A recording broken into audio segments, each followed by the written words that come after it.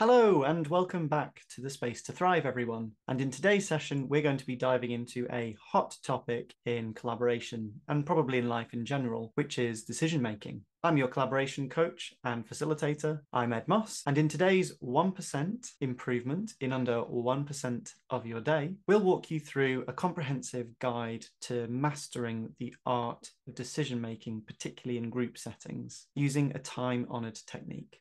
Now, in the spirit of the hope that probably brought you to this video, I thought it might be helpful to just share a short quote by the American activist and civil rights leader, Coretta Scott King, who said, "Never be afraid to make decisions based on hope, for hope is the foundation of progress."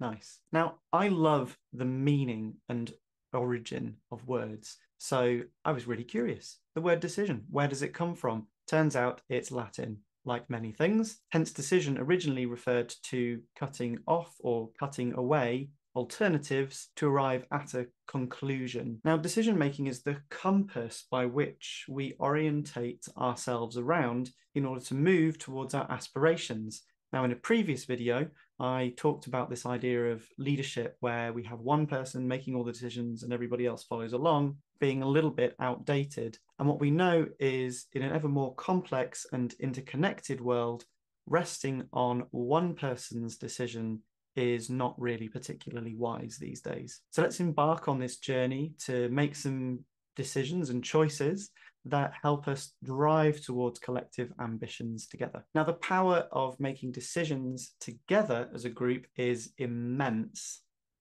However, people often say to me, "Ed, it takes so long. I don't have time to discuss with everybody and find the solutions and all of this kind of stuff." To which I often will listen and invite us to then consider what are the consequences of just trying to make decisions on our own all the time. And more importantly, think about what is it that's creating this sense of urgency inside us and this desire to look for so many quick fixes. Now, quick fixes are neither good nor bad, but they do tend to have some pretty uncomfortable and unpleasant outcomes if we over focus on quick fixes over quite a long period of time. And a kind of weird paradox is that they end up creating a lot more stress and pressure because that's kind of what we're focusing on. So by slowing it down a bit for today, we're actually able to check in on our thinking and pool our collective expertise. Now, another important aspect to all of this, which is when we involve people in the decisions that are going to have an impact on them, we tend to find that there's greater ownership of the decisions that are made. This kind of makes sense though, because we're at work for maybe 35 to 40% of our time. So why would anybody really not ultimately want to have some element of control over what that looks like? Now I'd like to introduce you to a simple tool that will help you and your team make better decisions. Edward de Bono's 6 thinking hats was created by the namesake in around the 1970s. Edward de Bono was particularly interested in understanding how we think, and particularly how groups think, to try and get us out of some of the dead ends that we often find ourselves in. This technique encourages us to put on different hats, symbolizing a number of different modes of thinking, enabling us to view a situation from a number of different perspectives. Now, the first hat I would like to introduce you to is the white hat. One of the great starting points of making better decisions is to consider what are your actual goals. So say, for example, you're starting a new project. What are the objectives of this project? Who is your target group? And what are your expected outcomes in the short to medium term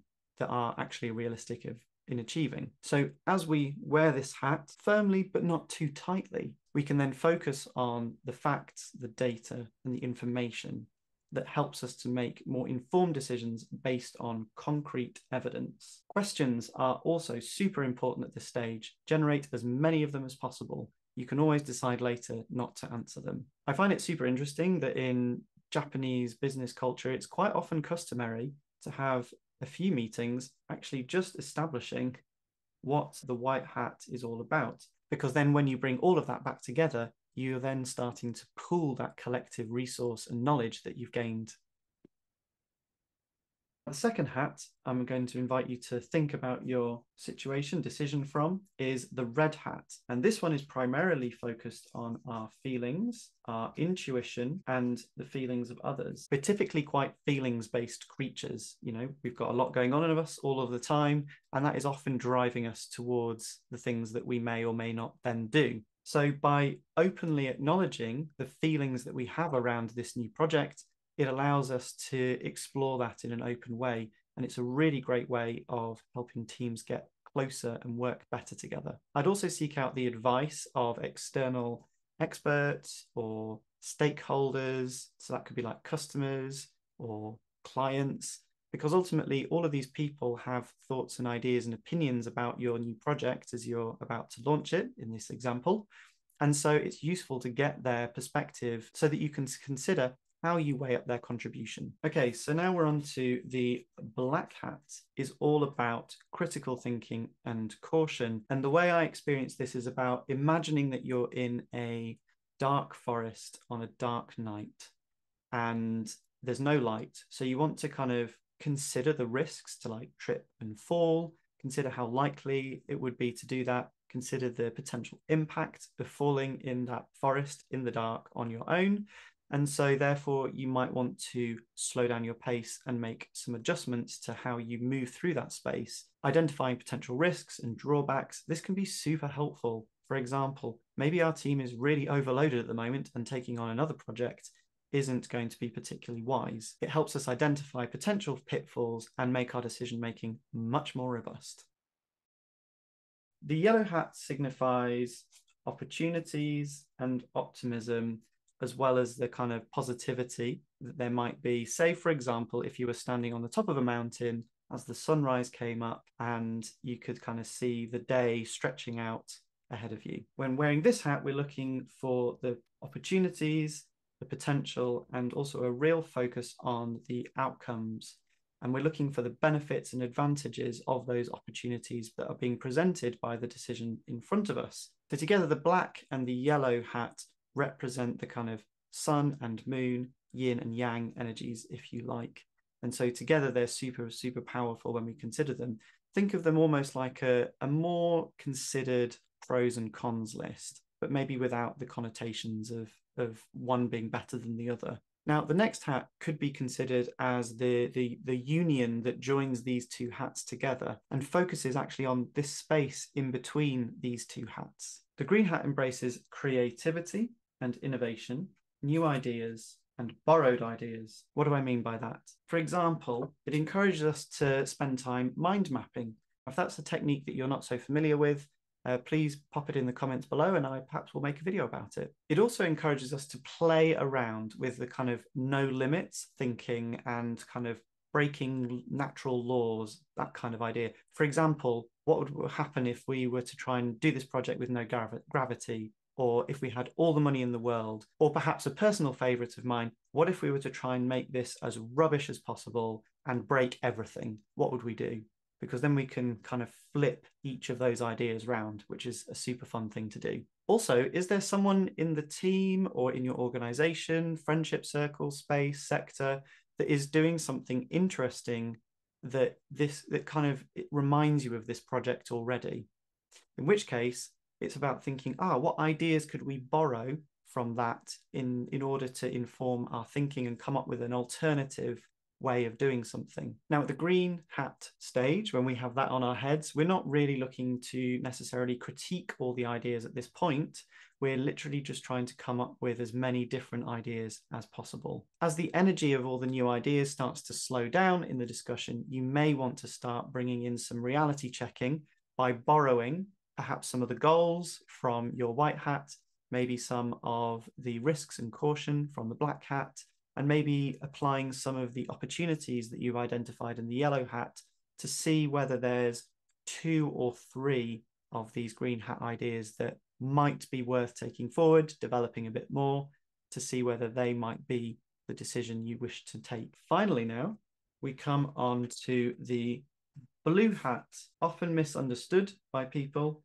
This one is very much about managing the sequence, which I'll come on to in a moment. I like to also include here checking for biases and creating reflection. When we wear the blue hat, what we're really trying to do here is check our thinking and understanding. So we're asking if any questions need clarifying or any new questions need asking. Now, at this point, there's an invitation to be mindful that we're not being overly cautious or overanalyzing, because then we can get stuck in decision paralysis, which is not particularly helpful, right? However, there are some particular aspects that I find really, really helpful to explore. One of which is this idea of checking our biases. And there are a number of biases that I find it helpful to consider. So number one is confirmation bias. Now, your team may lean towards information that supports the idea of, say, launching a new product long before you've actually even looked into how practical or feasible it is, given the time and energy that your team currently have. So it's really worth noting if you tend to be a team that kind of stick with confirmation bias. The second one is anchoring bias. Now this one, it might be that the team are influenced by the first idea or the first cost estimate that they get, and then kind of base all of their other decisions around that. If that's something you're prone to, it's worth just holding that and checking it during the blue hat process. The next one is availability heuristic.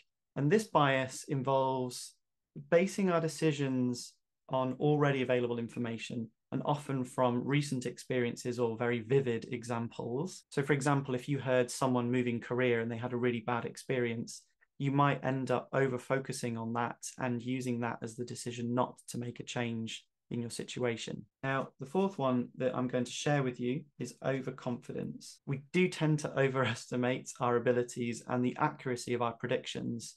Just look at any plan that most teams produce. So when considering a new project, a new venture, or a decision, it's really worthwhile considering and balancing how overly confident you may or may not be in your skills, ability, or timeline, or whether you're downplaying any potential risks. Now, the final one that I'm going to share with you today is groupthink.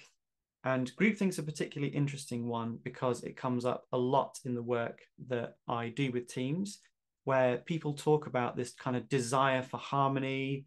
They don't like discomfort. And so therefore, the team may suppress any kind of dissenting opinions and kind of pass them off really quickly. It really limits the thorough evaluation of alternatives and what is possible within a team. And so I often say, if there hasn't been any discomfort or much discomfort from the whole team during a discussion, it's very possible that the group has drifted into groupthink. So if you have drifted into groupthink, it's really worth revisiting a couple of other hats. Maybe you want to go back to the green hat, or maybe check in with the white hat. So now that we're aware of all of these cognitive biases in terms of how we're thinking, I think it's also important to consider the role our bodies play in decision making. So when making important decisions, either individually or as a group, it is often suggested that you take a deep breath. Now, it turns out there's actually quite a bit of science behind this to encourage open communication. And for this, I would highly recommend that people take a moment to, for example, share what they believe the situation is or the decision that they would make in one breath. And for each person to do that by taking it in turns, going around the table or virtual Zoom space, one person at a time, but doing it popcorn style. So whenever someone is ready to speak, I would really, really encourage that the most highly paid person or the most vocal person be invited to go last to avoid potential drift back into groupthink. Now, by systematically wearing each of these different hats during our decision-making discussions, we can tame biases, gain a more comprehensive view of the choices that are at hand. And it also fosters this much more collaborative environment, right? Where team members can actively participate and contribute their own unique perspectives and insights. My invitation is that the whole team move through this in a sequence. And if you're interested in how you can move some of these around to make very interesting meeting agendas, please comment in the comment section below and I'll look into making a video about that. If you've enjoyed this video and would like to support me in my mission to getting to 1,000 subscribers, then please click on the subscribe button below. You can also hit the bell icon to be notified each day when my videos come out. And also please like and comment on this video because that tells the YouTube algorithms that you're finding this interesting and it will share with more people helping me to get to that 1,000 subscribers sooner. So for now, thanks for watching, and I look forward to working in a more collaborative world.